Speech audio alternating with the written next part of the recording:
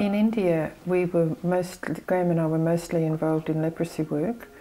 That means caring for persons affected by leprosy, giving them treatment, and trying to keep them occupied with occupational therapy. We had 3 children, and I was mostly caring for them and homeschooling them, housewife, mother, and also we had a number of people come in from the villages who would attend to the local doctor, and often they would come to our house and stay for 3 or 4 days because it was too far for them to go back to their own village. We used to also go out and visit the churches as we had time, but majority of the time in the 20 years I was there, majority of the time was taken up in the caring for those persons affected by leprosy. We also had a rehabilitation farm with about 30 residents, so totally we had about 100 or more people under our care.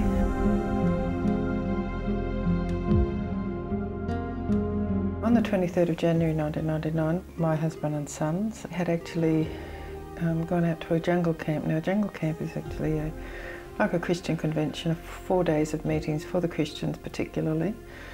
Just a chance for them to have some Bible study, some fellowship, and get together, a bit of fun together also. We all like to do those things.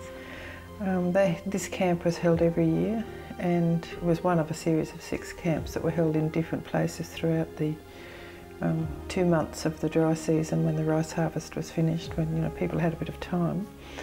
And so they were out at this camp, which was 160 kilometres from where we were living in Barryporter. And during the night, some people decided that they didn't like what the Christians were doing, and I guess they targeted the family, thinking that we were probably the cause of everyone becoming Christians. But of course, God is the one who brings people to Himself. We can't forcibly convert anybody. So that's what they were doing at the camp, and they normally slept in the vehicle.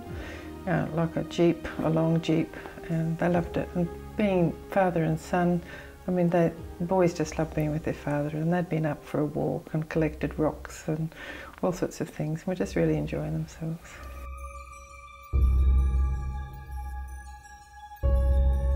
And so on that night of the 23rd of January, which was halfway through the camp, a mob of people came in about just after 12 with torches and sticks and beat the vehicle and then set the vehicles on fire.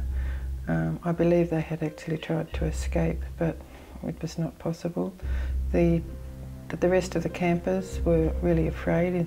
As you can imagine, there's no electricities.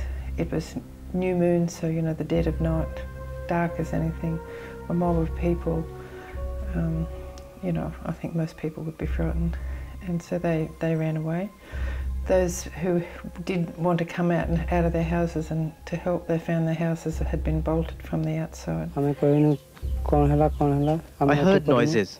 When I got up, I heard the screams of a child. I tried to come out of the house myself, but 3 people at my door said they would kill me if I did. So that apparently they couldn't escape, so they died.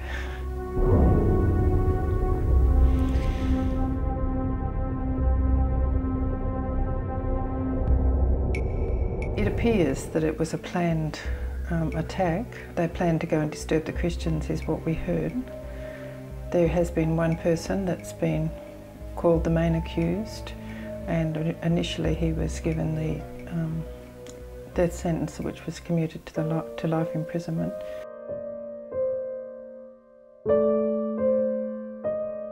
When I think back on it, I said to Esther, actually it was only within a few hours of them actually being killed that day, and it was probably a couple of hours after about 4 hours after I'd heard the initial news that the jeeps had been burnt, though I didn't know what had happened to the family. Esther said to me, "Mummy, what is the news?" And she was 13 at the time. And I said, "It seems like we've been left alone." And that was sort of how I broke the news to her. But we will forgive. I think I said, "Won't we?" And she said, "Yes, Mummy, we will." And so again, those words at that time, "I will forgive," I think started a healing process in my own life, because if we forgive, we can't allow bitterness to come in.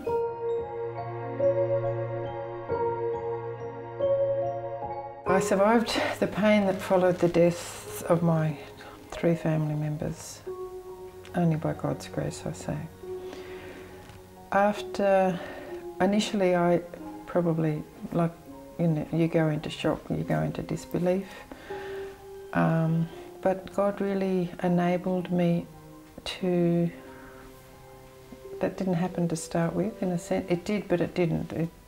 But I do remember sometime later when all the crowds had died down and there weren't so many people around, I remember just absolutely weeping to the very depths of my heart where, it was like my whole being was coming out.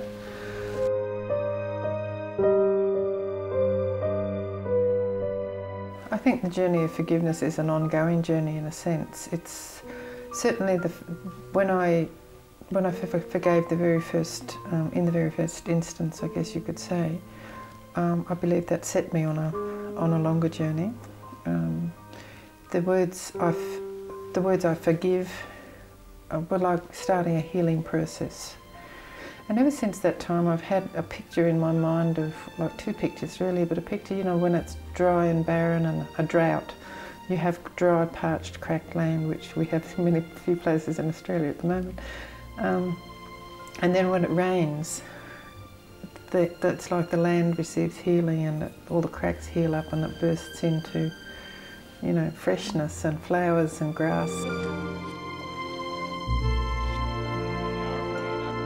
So what is it? This is Graham here and Timothy here. So even though Exodus says an eye for an eye, a tooth for a tooth, Jesus said in his teaching, he said, though it is written, which means it's referring back to the Old Testament, an eye for an eye, a tooth for a tooth.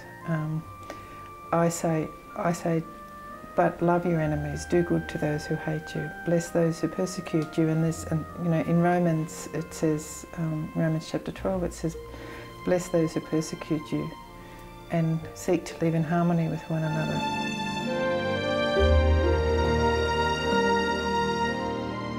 By forgiving the killers, I've been able to,